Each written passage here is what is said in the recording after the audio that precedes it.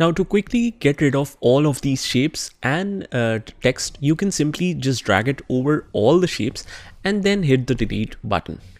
Now let me just adjust the size of the page a little bit. I can zoom it from here. Now, if you want to arrange the data in more proper form, you have the option to enable rulers. I'll click on file options. You can show margins, you can show rulers, and this is the short key, Shift and R. Now you also have margins that you can enable just in case you want to design within these borders, then you can add margins as well. Now again, if you want to show print bleed means if you enable it, you can design all of your template just before this line, so that if any printer have different settings, it will not cut off your designs. So this is just the safe border for it. So you can enable and disable all of these options from here, but the most useful one is rulers. Now you can see here that we have a very limited editing space. You can increase your editing space by hiding this page and moving this editing area backwards, and hiding this area as well if you don't need it right now. And afterwards you can zoom it according to your requirements. That will make your designing more convenient.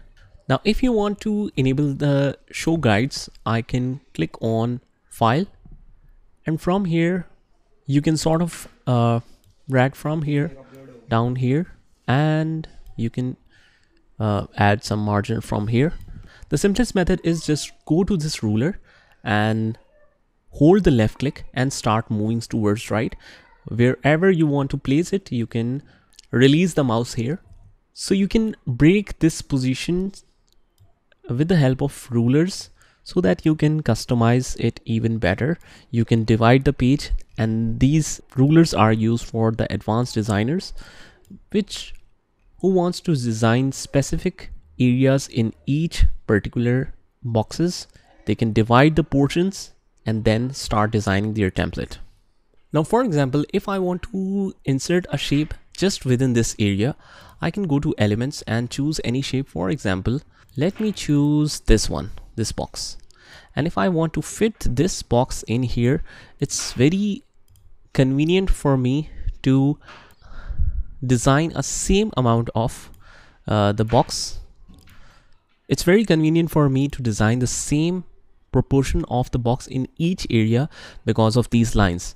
You can just zoom it a little bit. Let me just zoom it, and you can see that when I adjust the size of it, as soon as it snaps in this line, it will show you the indication with this pink color, so you know where to stop.